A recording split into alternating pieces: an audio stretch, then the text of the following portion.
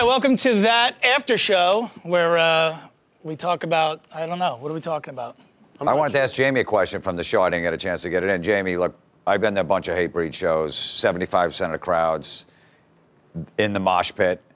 How do you deal with stuff that went down with, you know, with Dimebag on stage and also with Randy Blythe, with stage divers? Do you let them on stage now? Is it the rules have changed at a Hatebreed show? Because it's insane, those shows. In the U.S., it's really hard. Our insurance went through the roof, and we had to deal venue by venue. But in Europe, some places are a little more lenient. We did a show on my birthday I think it was last year in Switzerland, and I said, you know, it's my birthday. Can we just? It was a small crowd, maybe 500 or 600 people, and I said, can we have no barricade? And I'll tell everybody, be cool. If someone dives, catch them. Which you would think would be, you know, the obvious thing to do. And then you see some, you know, 250-pound guy jump, and people are like, it's like the sea, the parting of the sea. But yeah, in the States, it's really hard. Are you afraid of your safety though when this is going on? Like what guy, you know, over in Europe, people coming on the stage?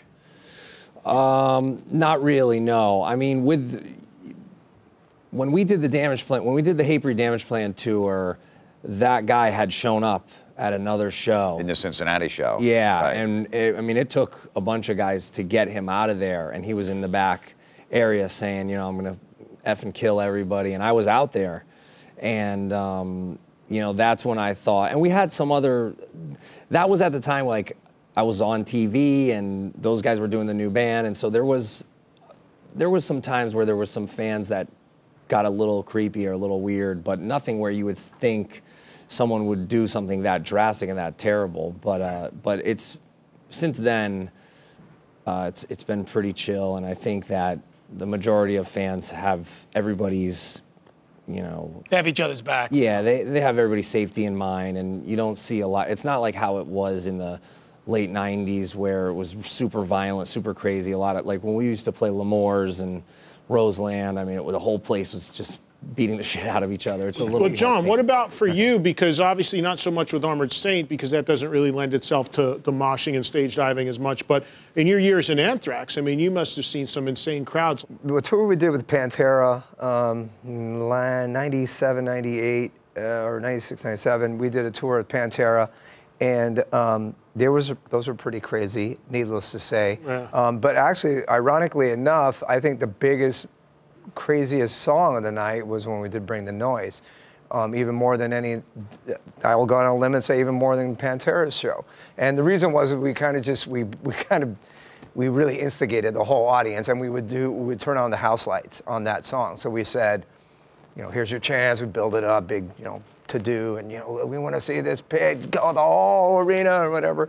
And it was, there would be times where didn't you invite the crowd on stage? Well, I don't know if we did, because on that tour, because we probably couldn't, because it was, you know, a lot of those venues were pretty big. They were like, you know, small arenas and basketball venues, whatever. So I don't know if we ever, they probably wouldn't be able to get to it because the security was preventing them. But I think there was a few times during that tour where we kind of stopped and were, holy, it was, we might even stop playing going, holy shit, look, maybe that's a little too crazy out there. Right. It was pretty wild. And then I would do this thing where I jumped in the crowd on a fairly regular basis. That's what I was going to say. That was putting your life in your hands. Well, I did this thing where, you know, I'll try to make it quick, but I had this really cool pair of shoes that I liked, and I lost them by jumping in the crowd one time in Brazil. So I decided I wasn't going to ever do that again, because I got the shoe back.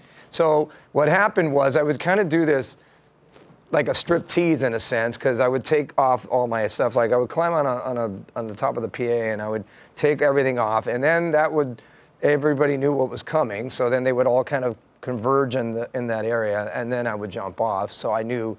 You know, I don't think anybody's not gonna. For one, I'm small, so then it's catching me. Yeah, but it was. But I did go 40, off some 50 pretty. feet. I went off some pretty high things, yeah. and I would always. My signature move was a flip, so I would do a flip. Yeah. So The guy's worried about losing his shoes and he's 50 feet off speakers. I like that. Joey's like, I still need him for Armored Saint. Right, Will you yeah. stop it? Yeah, I mean, I won't do that anymore. Well, plus it's not the right band to do it. But it was some pretty awesome moments. That was crazy. I got a question for Michael about your playing, because I've watched the Speed Kills instructional videos on YouTube, along with 15 million other people. How did you develop that technique? I mean, do you consider yourself ambidextrous? I mean, I know I can do certain things with both hands, Like but what? I can't wash the dishes. I'm left-handed. I was born left-handed. I play piano. But when I learned guitar, there was 1,000 right-handed guitars to one lefty.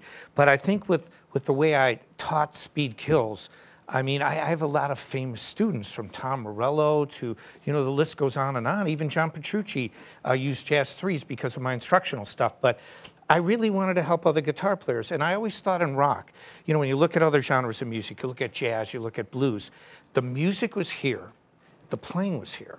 And so nobody's going to write a better rock song than AC/DC or Led Zeppelin, but I always felt there are virtuosos in rock that need to be up there in the level of the music, and that's what I always tried to do. I studied jazz, but I love metal. I mean, I used to just love going on stage when I'd play Over the Neck, and just people went crazy.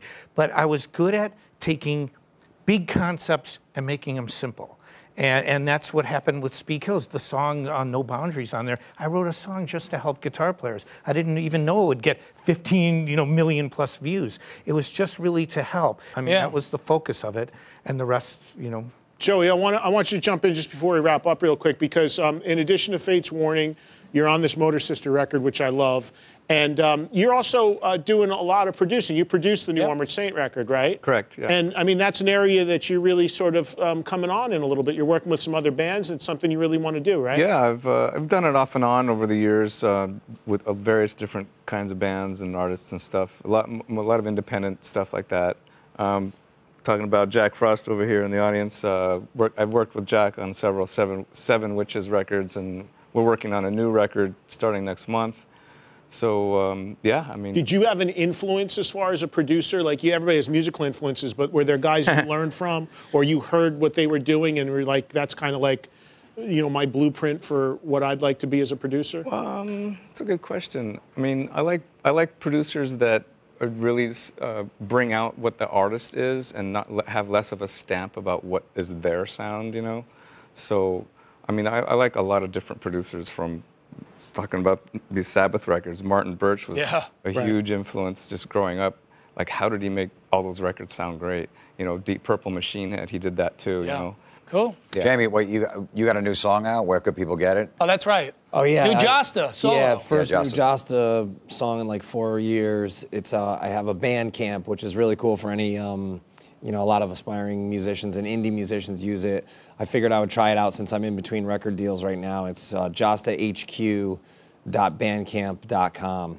And what's the name of the tune? It's called The Immortal. The Immortal. It's great. And I got another one. I'm gonna, if it starts to go well, people can check out my podcast. I'm gonna leak songs on the podcast, and then I'm thinking about just releasing singles digitally from now until Christmas, maybe every 2 weeks or every month, because I have so many songs on the hard drive. And if people liked the first Jost album, the songs like the one I did with Zakk Wylde or the one I did with Randy from Lamb of God, if they like that material, this stuff is similar, but I've tried to up the playing and add things to my vocal arsenal. I've been telling people also to check out I've told Eddie, check out the Dio song. It didn't make the tribute CD, but it's on the iTunes version. I did a cover of Dio era Sabbath off of Dehumanizer, a song called Buried Alive. Yeah, great. And that's the bonus track on the iTunes, the Dio tribute.